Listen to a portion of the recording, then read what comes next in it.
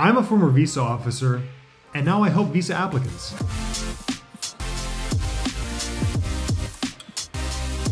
I used to be on the inside. I used to be in the consulate, in the embassy, doing the visa interviews, making the decisions on visa applications, saying to the visa applicants, congratulations, your visa has been approved. Or sometimes, yes, unfortunately, I had to say, I'm sorry, I can't approve your visa.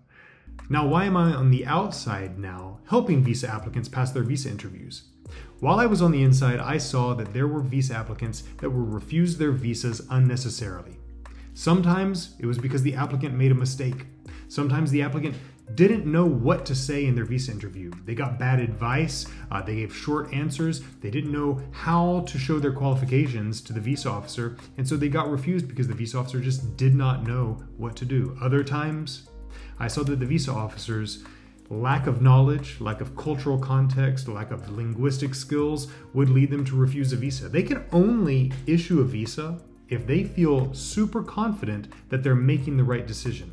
So if they don't have the right information or they can't understand the information that you are giving them, the only result they can give you is to refuse the visa. I left the State Department to come on the outside to start working with visa applicants to try to help you pass your visa interview because I don't want to see any more visa applicants get refused their visa unnecessarily. There's so many people around the world, thousands, tens of thousands, maybe hundreds of thousands of people who are applying for visas and they get refused, but they know in their heart that they do intend to go to the US, do exactly what they say they're going to do, and then return to their home country. There's judgment involved though. The visa officers have to use their judgment within a very short amount of time. 2 minutes, 3 minutes, 4 minutes, 1 minute in some instances. They have to decide, is this person credible? Is this person actually going to do what they say they're going to do? Does this person have the means to travel to the US and the incentive to travel back to their home country afterwards? It's a very tough task to convince someone from another culture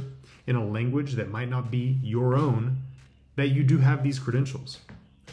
Luckily, I'm not the only officer that also felt this same way.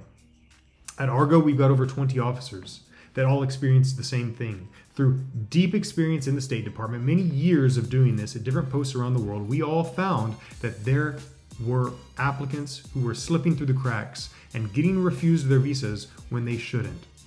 And we decided that the way that we could help that situation is to come on the outside and start to offer our knowledge, our experience, and our services to you to help you pass your visa interview. We're the only team out there of former visa officers who have worked all around the world, speak over a dozen languages, who are going to help you pass your visa interview. And we're going to help you by knowing all of the regulations that the visa officers themselves are applying when you apply for a visa, and also by knowing what is the mindset. What are they considering not important? What can you say to help them get over that hurdle, which is their confidence level about you as a visa applicant? There are many people out there that are going to give you advice. In fact, right now, I'm sure if you're watching this online, you're going to see other videos that are related to visas and visa interviews.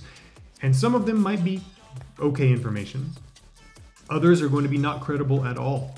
Trust the experts. Trust the people who have worked in the embassies and consulates doing visa interviews. I myself have done over 60,000 visa interviews. My colleagues and I together have done over 1 million visa interviews combined. Trust the right source, trust the experts, trust the professionals. We're here to help you. We're taking our knowledge, we're taking our experience, and we want to help you pass your visa interview because we don't want to see any more visa applicants get their visas refused unnecessarily. We can help you. Come to us, schedule a consultation. We are going to help you have the best chance possible of passing your visa interview.